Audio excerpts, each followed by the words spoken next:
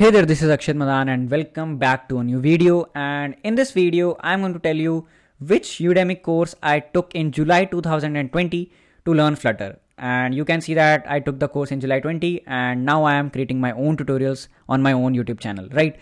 So I'm not going to waste more time in this video because I'm not teaching anything. I'm just giving you a reference and study material. So I'll not take your much time and I'll directly go on that course. So on Udemy, you can just search Flutter and it is a highly rated course and it's one of the course that comes on the top, and here it is. So this is the course. It is by Acquired Mind by Maximilian and it's a wonderful course, and let's check out its course content. And the other best course, if you talk about this Angela UI course, this is also really good, but I have heard the feedback that it's kind of little slow than this, and I already had some experience in Android Java, so I took this course because I do not want a course that is a little bit slow for me. So I took this course. But if you are very new to app development field and you are new to coding also, then you can use this Angela UI course. You can get this course. This is also 100 on 100. This is also 100 on 100. So it's totally up to you. But I'll go on this one because I took this course.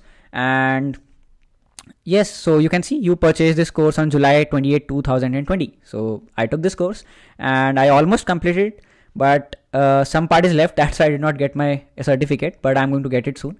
Yeah, so let's see the course content. So if you will see the introduction, so this introduction is really good, right?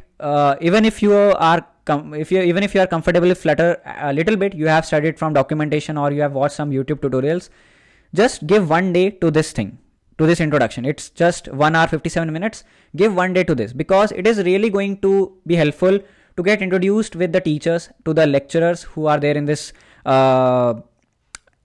complete course, and they are also going to share some good resources like Discord community and online support and all that, right? So don't skip this part. Some people skip the introduction part, right? And this also covers how you can set up Flutter in Mac OS and Windows, right? So this is there in the introduction.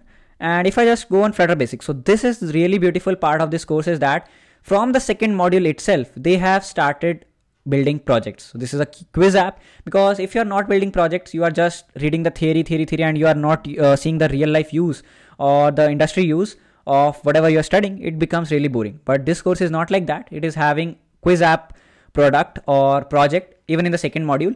So you can see that what's the module introduction, how you can create a new project, what are the Dart basics. So even if you are not familiar with programming languages and Dart is your first language, it's totally fine because they have taught the Dart basics in this module, right? So it is of 4 hours 53 minutes. So that's 5 hours something, and you can cover. I'm also going to give you the timeline how you can cover this course.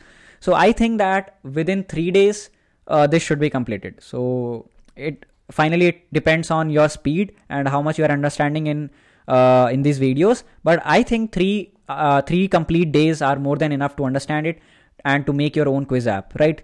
So it also covers public private access specifiers, stateful stateless widgets, which are very basic and everyone should know, introducing maps. So which is something, if you know Python, dictionaries and maps are equal.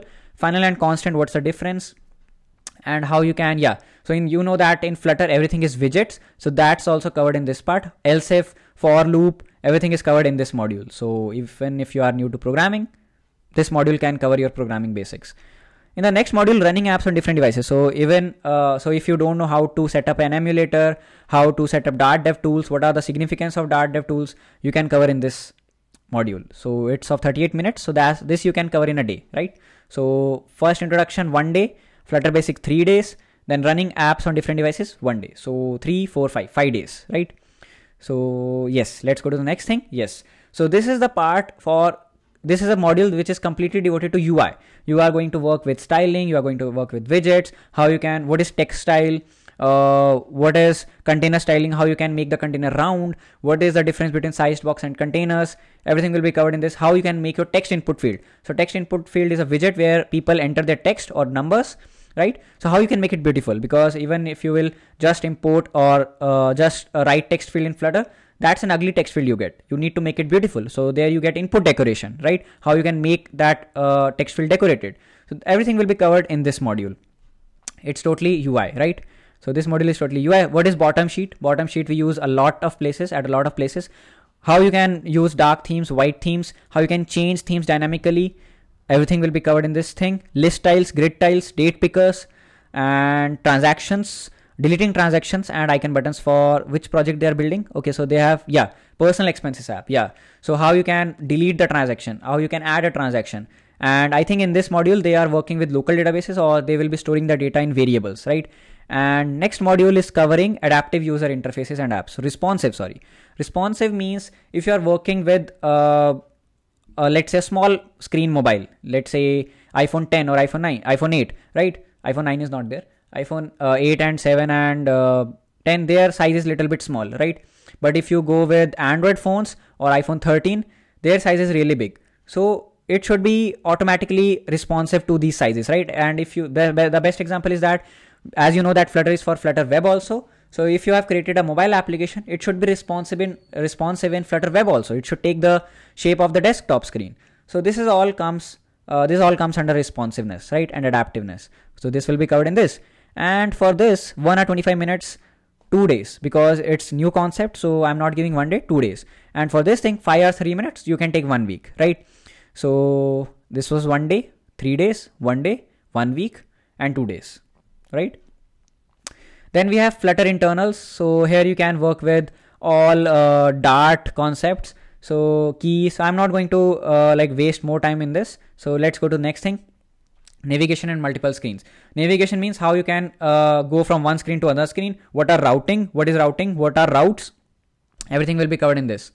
Next thing is state management. So what is state management? Just a general idea. Let's say you have let's say you want to make a counter app. So whenever you're going to click on that button, the counter value should increase 1, 2, 3, 4. This is state management, right? You are changing the state of that text. So that text is a widget. So whenever you're clicking on this button, you are going to update that screen. So this is state management. So you can build a shop app. This is for meals app. 1 week, 5 days, right? So this is for 1 week. This is for 5 days. Then working with user input and forms. So this is 2 hours 4 minutes. And after this, everything will be done. Most of the UI, that means you can consider that 60 to 70% of the UI will be covered for you to make a real life app, and an app that you can build on, that you can publish on Play Store and App Store. After this, user inputs and forms, right? So 2 hours 4 minutes, I think 2 days are enough, right? Because forms and input fields are really easy, and the professor in this lecture, in this course, has really explained it very well. Even today I'm using his code. Like, so whenever you code, you don't need to code it every time, right? You can just copy paste that code. So till now also, whenever I need to create a form and user input field, I used his code, right? So this is good.